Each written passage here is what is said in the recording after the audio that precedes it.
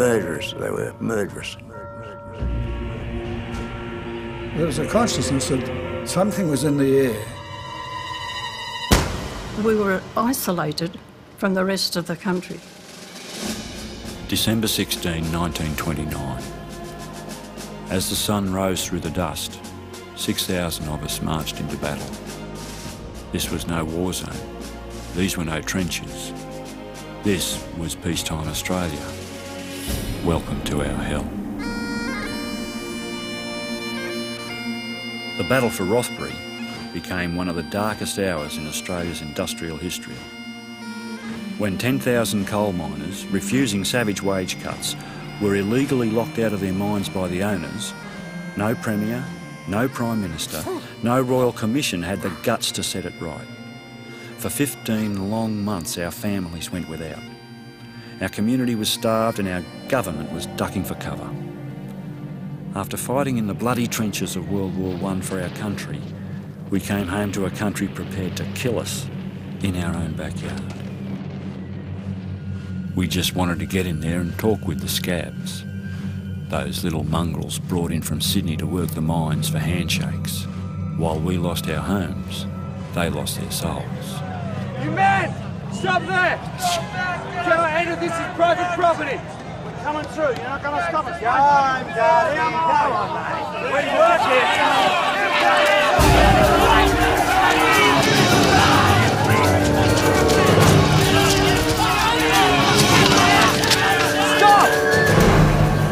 So we charged the gate. We got through the gate all right, but we were bashed back. Cops looked as frightened as we did. You could see it in their eyes. No one knew what was going on. Then we piled in through the train tracks. That's the worst place we could have gone in, because you had to go between these lanes of coal wagons. The lanes were plugged up with crowds of miners, and the foot police were at the end. They had a concentrated target, all right. Grown men cried. This couldn't happen. Diggers, fighting diggers. Over the screams, the stench, the fear. The guns came out. The cops had started firing.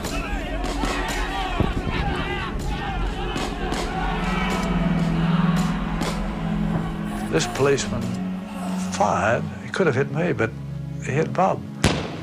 And when I seen what happened, his hat was off and the blood streaming down his face.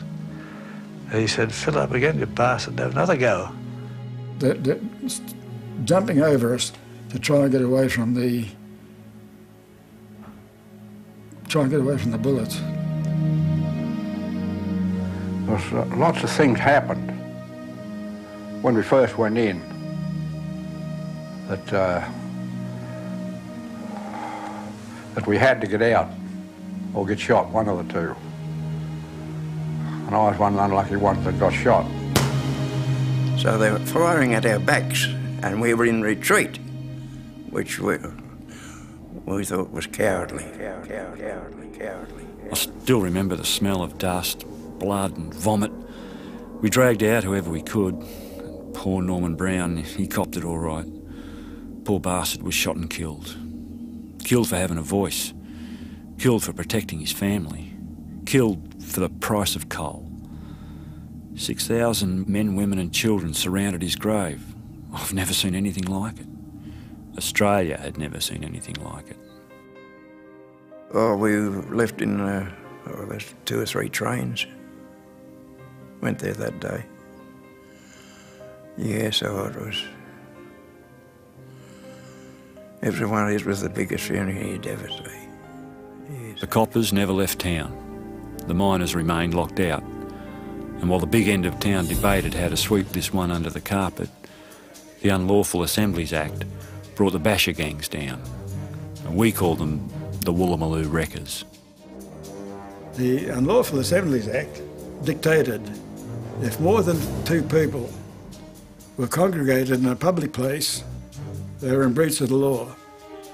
Immediately after Rothbury, there were police wagons within sight of each other, 24 hours a day.